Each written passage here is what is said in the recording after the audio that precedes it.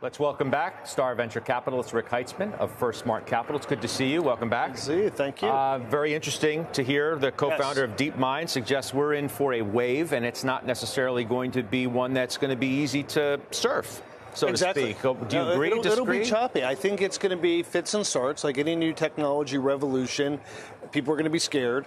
People are going to wonder about what happens to jobs. People are wonder about what happens to them. And then people are going to wonder about how do you make money from that. And all of those things in the early innings are very much up in the air. Mark Andreessen tweeted yesterday why AI will save the world. The era of AI is here. Boy, are people freaking out. He said, fortunately, I'm here to bring the good news. AI will not destroy the world and, in fact, may save it. So, you know, what do you make of what he says? Do you think the risks around it are being overstated?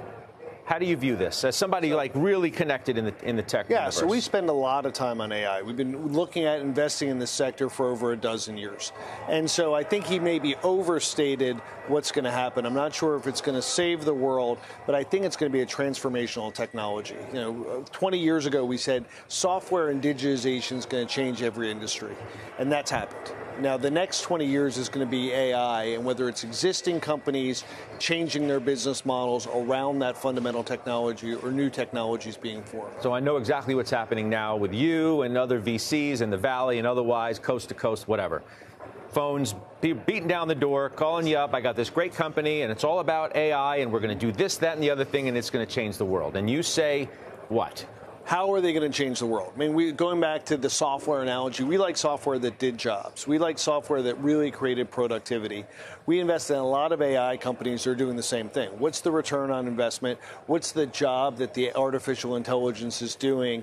And it's not a science project. It's a job. It's actually you're buying something or you're selling something that's really going to be transformational. And we're seeing companies doing that. We're seeing companies are scaling very quickly, selling generative AI. We're seeing companies doing workflow artificial intelligence that are powering other applications, and we're seeing some really transformational stuff even in the early innings. Leads to the inevitable questions as to whether AI, everything under the sun, is meant to bubble in a part of the market. I want you to listen to what Brad Gerstner told us out in California as well on that very question. Now in 1999, are there real comparisons? Greatest disservice we could do for investors, right, whether you're playing at home or whether you're a professional investor, is to compare this moment to 1999. In 1999, you had valuations of make-believe revenue and profits. It was the promise of what may come. We had 30 million people connected to the internet via broadband, right? It was a tiny fledgling industry without real businesses, without real free cash flow, and it was trading at dramatically higher multiples. You want to take that on? Sure. I think it's going to be similar to 99 in that there'll be some speculative companies, there'll be some real companies. You know, there was companies that were selling books on the internet in 1999 that turned out okay. And there's a lot of companies that went away. The same thing's going to happen now. There was companies in the 20s when TV came around. Some of those companies went bankrupt. Some of them became the biggest companies in the world. You're going to see the same transformation now by both incumbents and as well as new company formation. Does it feel right now like a bubble to you, or just excitement, hype, in some cases justified?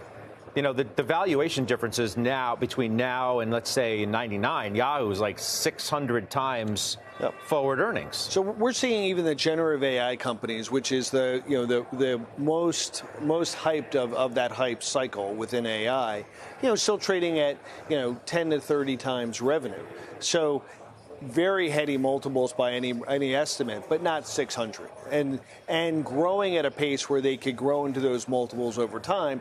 You are seeing the speculators who are saying, I have two guys who worked at Google. They're going to think about a project, and they need $100 million.